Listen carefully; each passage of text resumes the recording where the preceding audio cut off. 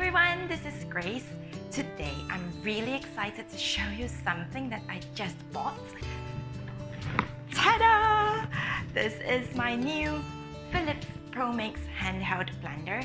I may have noticed that in my other videos I have been using a handheld blender. That one is a Kenwood and it is a little bit more expensive, a little bit more top of the range. It comes with a few attachments as well. So I was thinking, what if I just wanted a simple handheld blender, a basic one, just for me to use for making purees for my baby, or even just purees like pumpkin soup, things like that, or smoothies, and yet something that was priced a little more reasonably, and yet convenient and easy to use. And that is why I got myself this after browsing. So I'm testing this blender out with you today. Let's find out what's in the box first. So it comes with a manual, of course. And then we have got the blender itself.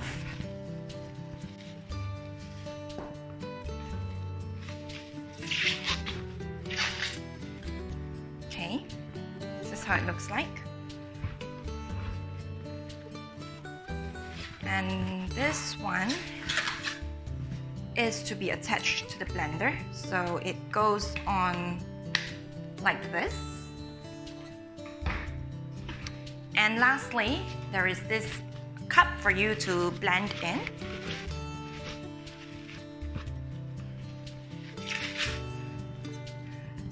So this is a plastic cup, which means that if your food is a little bit hot, it can't go in here immediately.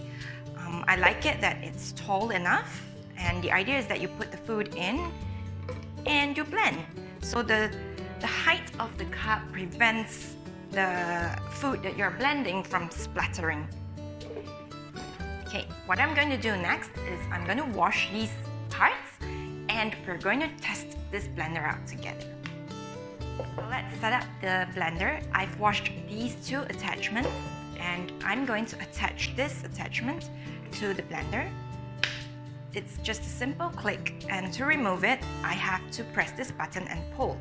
It's that simple.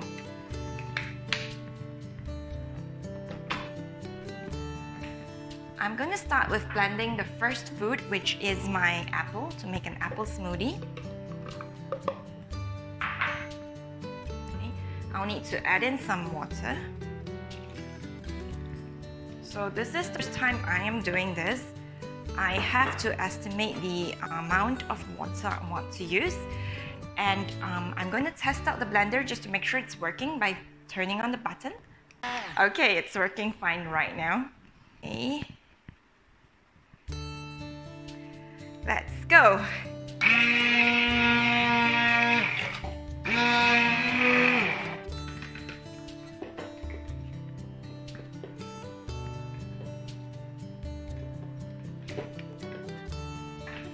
It feels like it's done and it looks like it's done.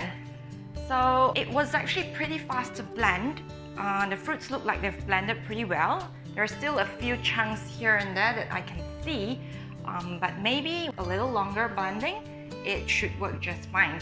And I put too much water, so the next round I'm going to try this again with lesser water, and I think it's great.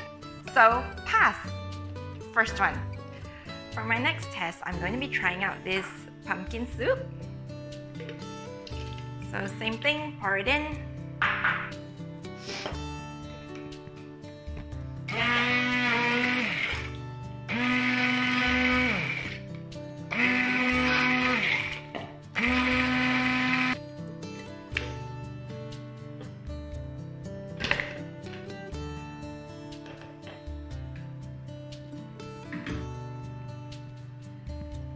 And my pumpkin soup is done.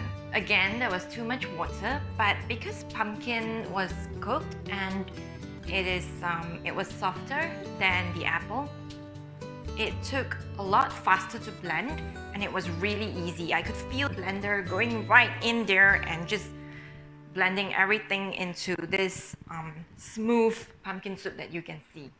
So, test 2 pass. Okay, finally I am going to try blending this baby porridge.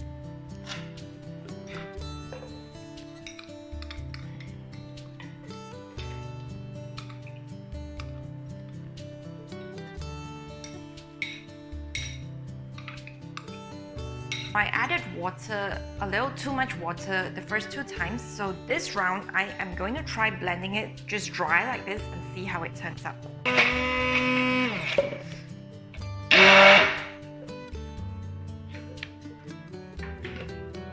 That was really fast. So I guess putting in too much water does actually kind of obstruct the blending. For this one, I blended it fairly dry and it blended into a puree like almost instantly. It definitely wasn't even a minute. And the texture is just great now for baby food. It's really great. So, test 3 pass! I'm gonna wrap up today's session with what I think of this blender overall. So firstly, in terms of ease of use, it definitely checked that box. After I unboxed it, all I had to do was plug and play. It was really that simple. I didn't even have to refer to the manual or worry that I was doing something wrong.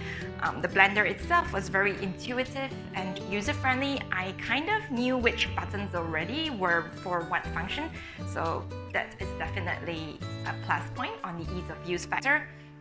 On the second factor, which is effectiveness, so initially I was expecting this blender to not blend as well as the Kenwood blender, and mainly because it is a 650 watts blender, whereas my Kenwood is a higher powered one at 800 watts.